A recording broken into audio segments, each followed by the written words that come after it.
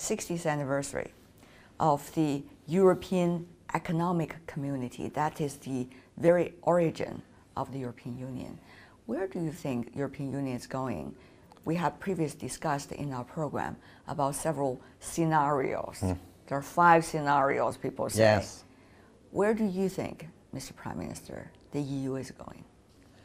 I think that the spirit of Rome, the place of the first treaty, is to come back to the ideal of Europe, which is peace right now. A lot of difficult points just around our border, and I think now for our future, we are to be back at the first idea of Europe. The first idea of Europe is peace. That's the reason why we have so close relationship between Europe and China, because the main point right now is to make all what we have to do for peace. Well, it's easier said than done, Mr. Prime Minister. You know this better than I do. And you have people talk about your theory even, which they call Raffarinades, which means the road is straight, means the goal is over there, but the slope is steep.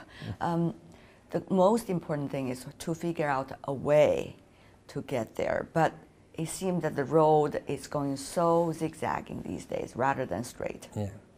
Yes, it's good. But I think we have something like a consensus in the world.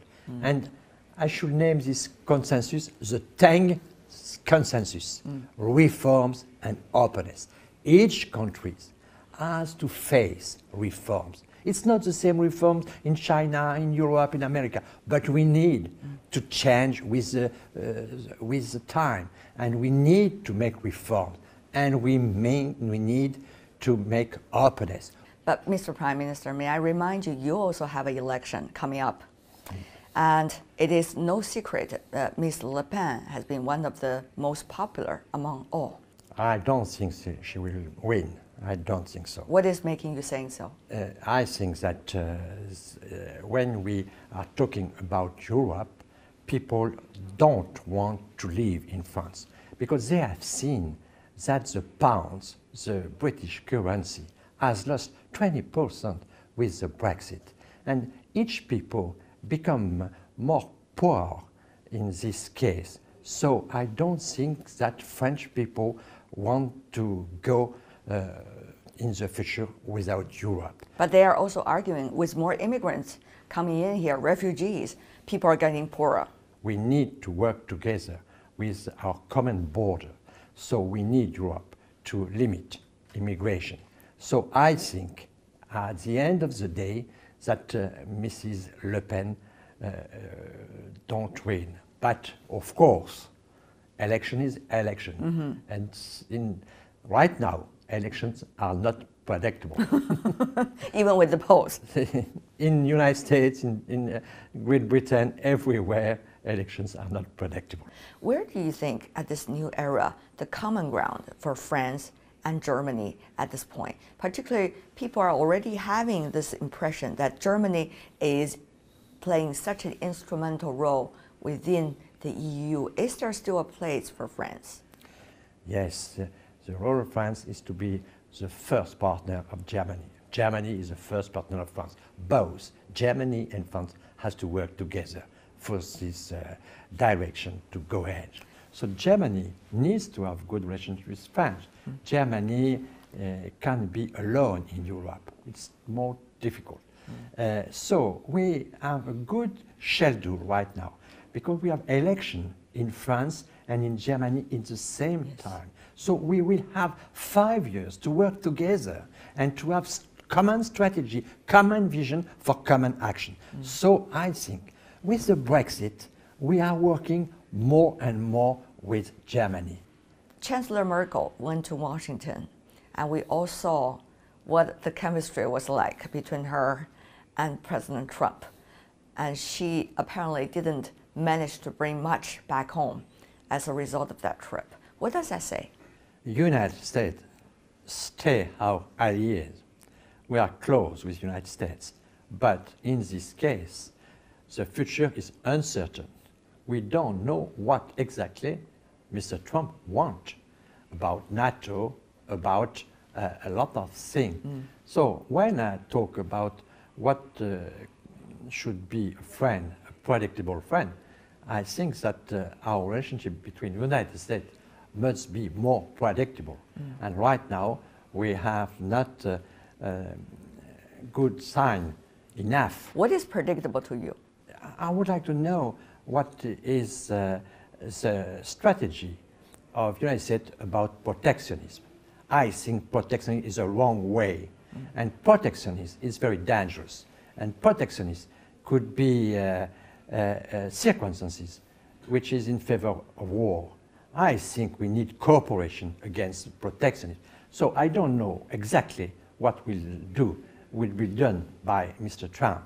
And this question is very important for us, for Europe. We are in favor of trade, and we think if we make trade, we don't make war. And understand my feeling, my deep feeling right now. What is the most important today in the world? The most important is to make peace. The world is dangerous. North Korea, Iran, a lot. I can give you a lot of examples. We need to make peace. We need to develop cooperation. We need to fight protectionism, nationalism, and populism.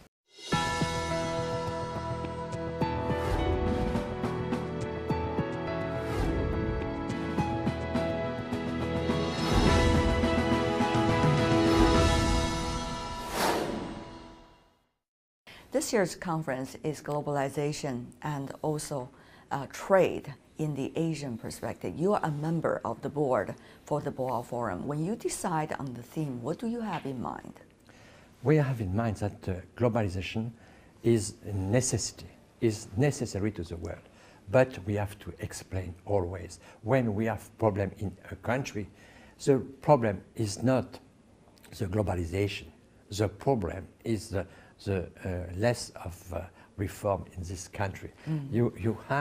We have always in the world to adapt our economy, to change our thinking, because we need innovation. We need always a new way of working, and we will have a lot of change in the future. So globalization is not the enemies. We have to adapt the globalization, but we have to adapt our organization to the globalization. So that's the reason why the key idea is reform, but not reform inside only, not reform without looking at the foreigners.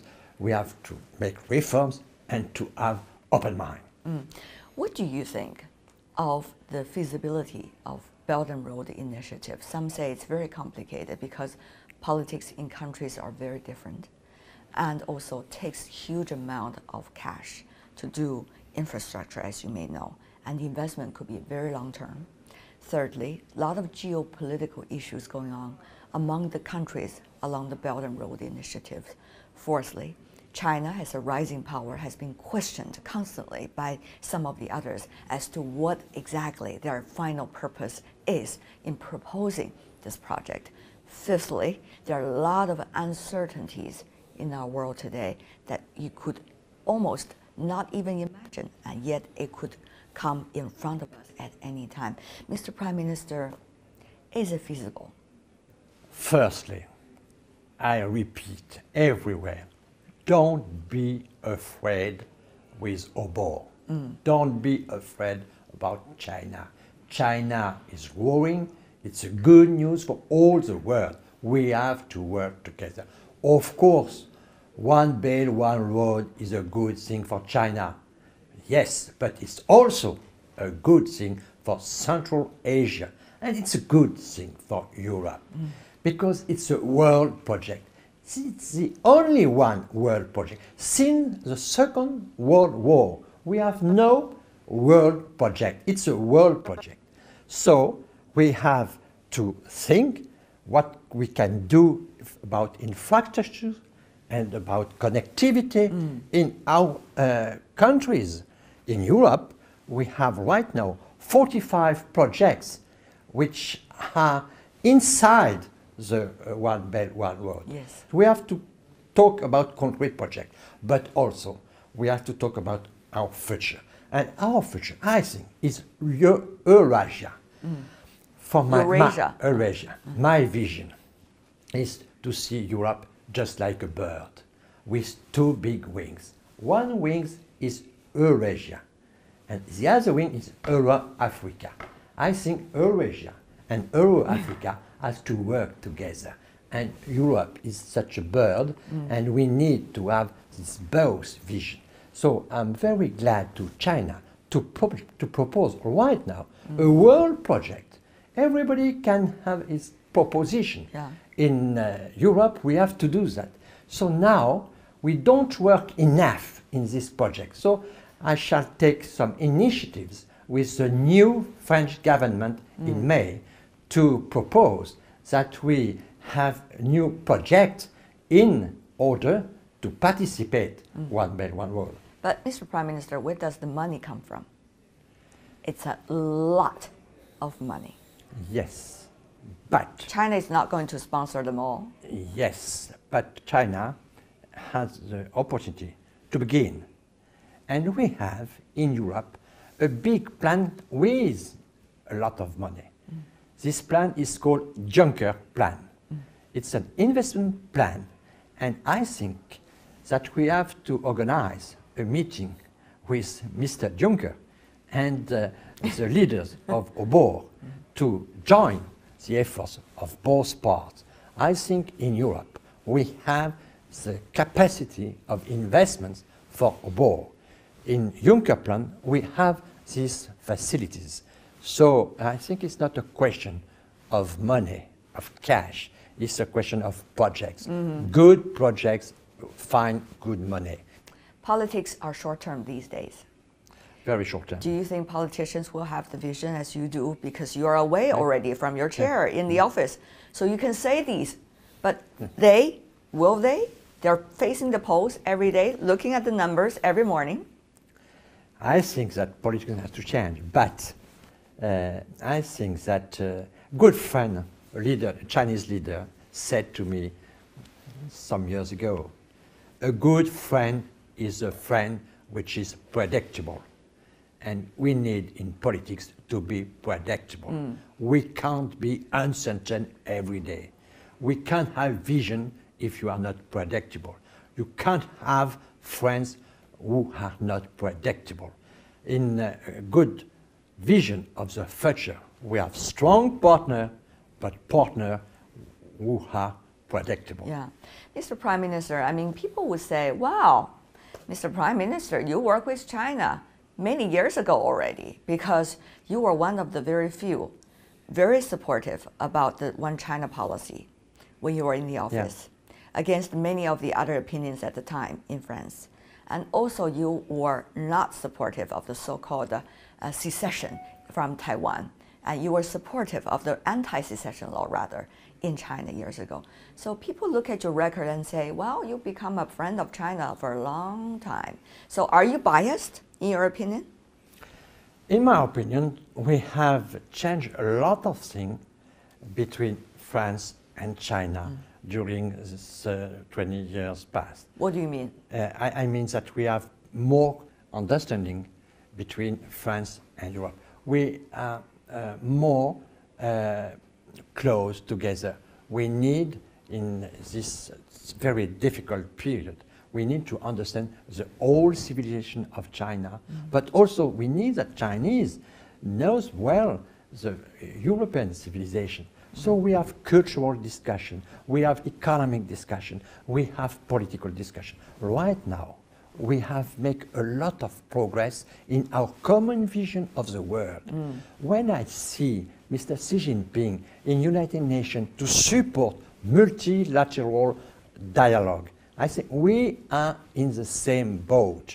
We are for multilateral organization. When he comes to Paris, he makes a speech to UNESCO. We need to support multilateral. Of course, we need to have good bilateral relationship, but we need to put everybody around the table to make peace. There is no development, there is no job with the war. We need peace. And right now, I think that Europe and China as the two parts of the world who are more supporting peace. And that's the main point for me.